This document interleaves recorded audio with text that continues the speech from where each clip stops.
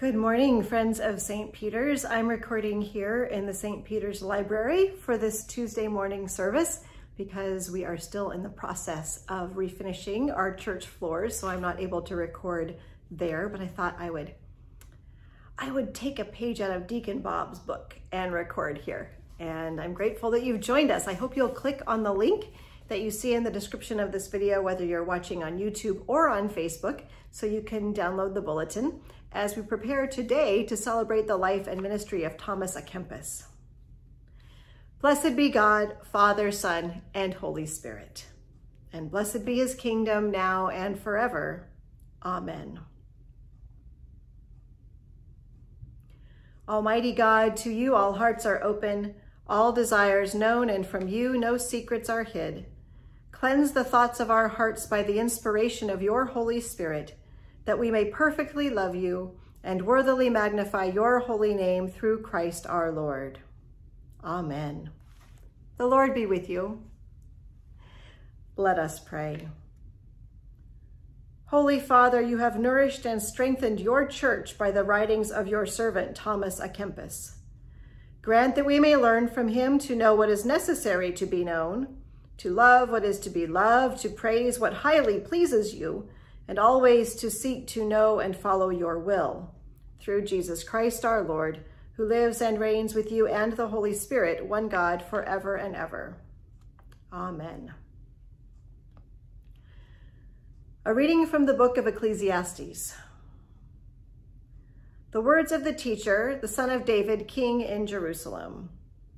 Vanity of vanities, says the teacher, vanity of vanities, all is vanity. What do people gain from all the toil at which they toil under the sun? A generation goes, a generation comes, but the earth remains forever. The sun rises and the sun goes down and hurries to the place where it rises. The wind blows to the south, goes around to the north. Round and around goes the wind, and on its circuits the wind returns. All streams run to the sea, but the sea is not full. To the place where the streams flow, there they continue to flow. All things are wearisome, more than one can express. The eye is not satisfied with seeing, or the ear filled with hearing. What has been is what will be, and what has been done is what will be done. There is nothing new under the sun. Is there such a thing of which it is said, "See, this is new"? It has already been in the ages before us. The people of long ago are not remembered, nor will there be any remembrance of people yet to come by those who come after them. The word of the Lord. Thanks be to God. Well, with that in mind, let's turn to Psalm 34, verses 1 through 8, and pray it out loud together. I will bless the Lord at all times. His praise shall ever be in my mouth. I will glory in the Lord. Let the humble hear and rejoice. Proclaim with me the greatness of the Lord. Let us exalt his name together. I sought the Lord, and he answered me and delivered me out of all my terror. Look upon him and be radiant, and let not your faces be ashamed. I called in my affliction, and the Lord heard me and saved me from all my troubles. The angel of the Lord encompasses those who fear him, and he will deliver them. Taste and see that the Lord is good. Happy are they who trust in him. The Holy Gospel of our Lord Jesus Christ according to Luke. Once while Jesus was standing beside the lake of Gennesaret, and the crowd was pressing in on him to hear the word of God, he saw two boats there at the shore of the lake. The fishermen had gone out and were washing their nets. He got into one of the boats, the one belonging to Simon, and asked him to put out a little way from the shore. Then he sat down and taught the crowds from the boat. When he had finished speaking, he told Simon, "Put out into the deep water and let down your nets for a catch." Simon answered, "Master, we have worked all night long, but have caught nothing. Yet if you say so, I will let down the nets." When they had done this, they caught so many fish that their nets were beginning to break. So they signaled their partners in the other boat to come and help them. And they came and filled both boats so that they began to sink. When Simon Peter saw it, he fell down at Jesus' knees, saying, "Go away from me, Lord, for I am a sinful man." For he and all who were with him were amazed at the catch of fish they had taken. And so also were James and John, sons of Zebedee, who were partners with Simon. Then Jesus said to Simon, "Do not be afraid. From now on, you will be catching people." When they had brought their boats to shore, they left everything and followed him. The Gospel of the Lord. Well, Thomas à Kempis. I first met Thomas à Kempis in seminary. I was taking a class taught by my professor, John Hooker, who was also my liturgics professor. And he taught a beautiful class called The Spirituality of Addiction and Recovery. And it was in that class that we read Thomas à Kempis's Imitation of Christ alongside the 12 steps. And our papers were all about how the different aspects of the Imitation of Christ echoed the 12 steps. It was beautiful. What it showed us was the deep and abiding connection to what is ancient in the gifts that are the 12 steps, whether it be the 12 steps of Alcoholics Anonymous or the 12 steps of Al-Anon or other modifications to this beautiful gift that did emerge actually out of Anglicans. I don't know if all of you are aware of that, that Bill W. Was a brother in that way. And so I was really moved by that experience. And so I was delighted when we had a chance today to study and remember and celebrate Thomas. Now, the name of Thomas à Kempis is perhaps more widely known than that of any other medieval Christian writer. In fact, the Imitation of Christ, which we studied in seminary, which he either composed or compiled, we're not entirely certain, has been translated into more languages than any other book ever, other than the Bible.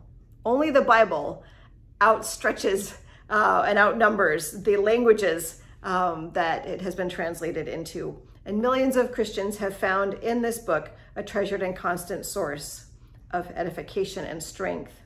His name was Thomas Hammerkern, and he was born at Kempen, hence Thomas à Kempis, in the Duchy of Cleves about 1380.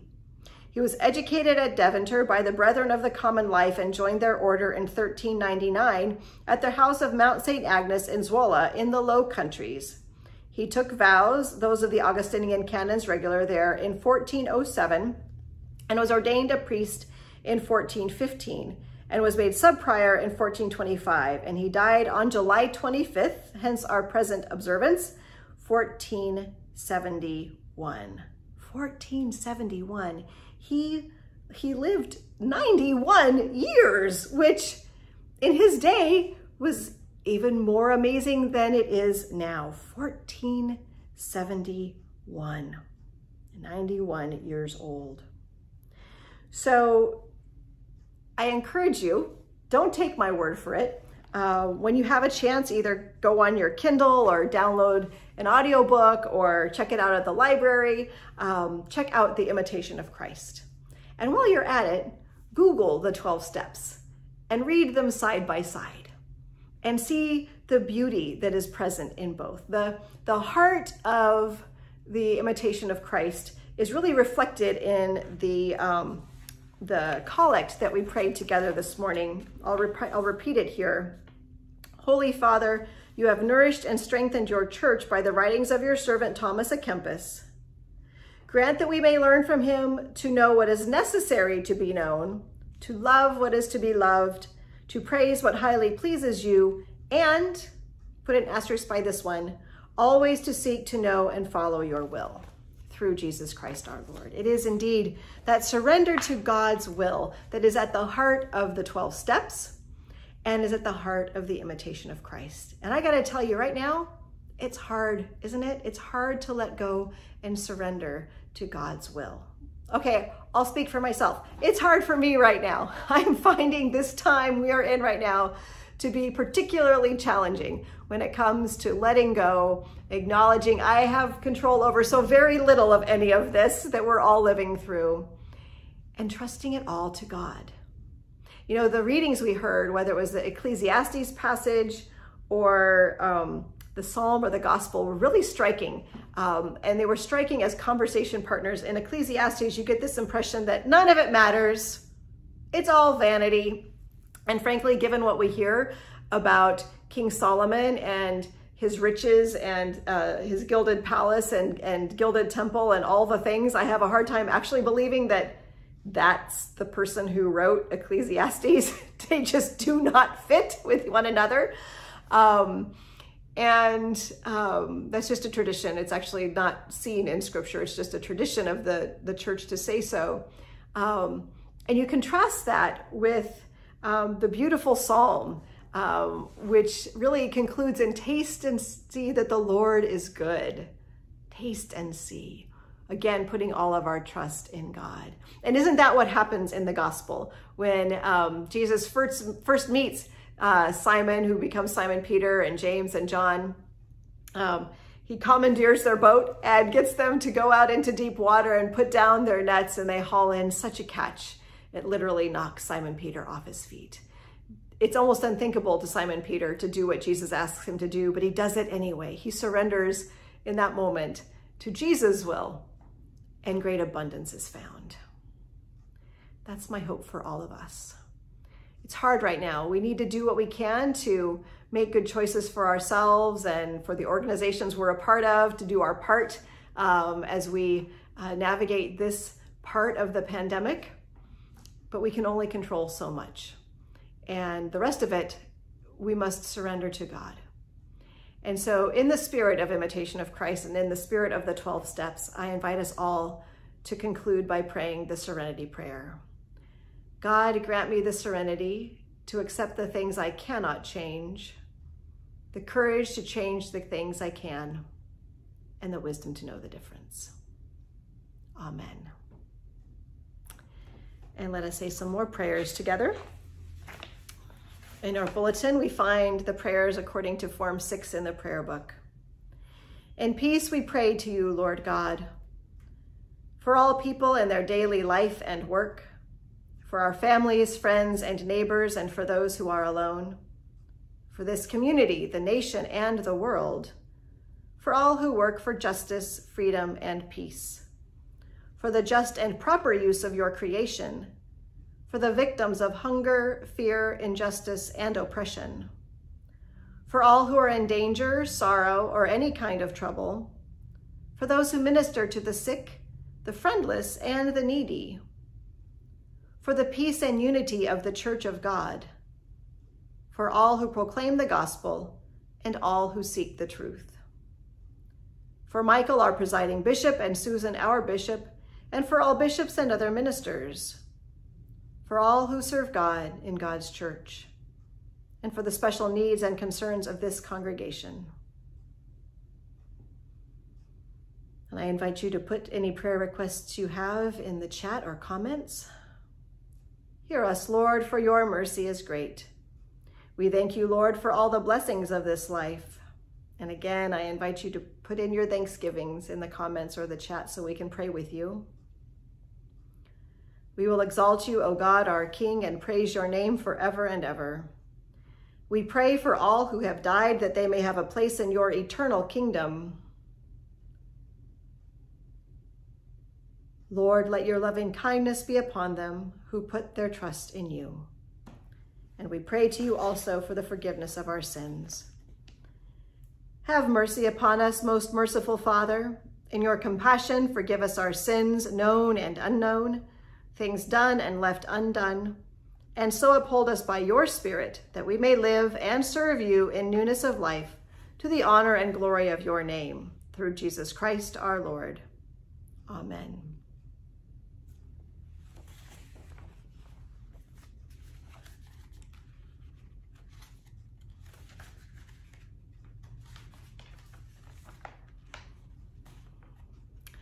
Almighty God, have mercy on you, forgive you all your sins through our Lord Jesus Christ, strengthen you in all goodness, and by the power of the Holy Spirit, keep you in eternal life. And may the peace of the Lord be always with you. In this moment, I'm always imagining us back in the nave at St. Peter's and really the wonderful peace that happens at that Tuesday 7 a.m. service, and seeing all of you sharing God's love with one another.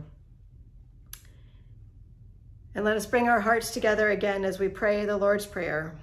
Our Father, who art in heaven, hallowed be thy name. Thy kingdom come, thy will be done on earth as it is in heaven. Give us this day our daily bread, and forgive us our trespasses, as we forgive those who trespass against us. And lead us not into temptation, but deliver us from evil. For thine is the kingdom, and the power, and the glory, forever and ever. Amen. And now may the peace of God, which passes all understanding, keep your hearts and minds in the knowledge and love of God and of God's Son, Jesus Christ our Lord. And the blessing of God Almighty, the Father, the Son, and the Holy Spirit be among you and remain with you on this day and always. Amen. Go in peace to love and serve the Lord. Thanks be to God. Until next time, bye-bye.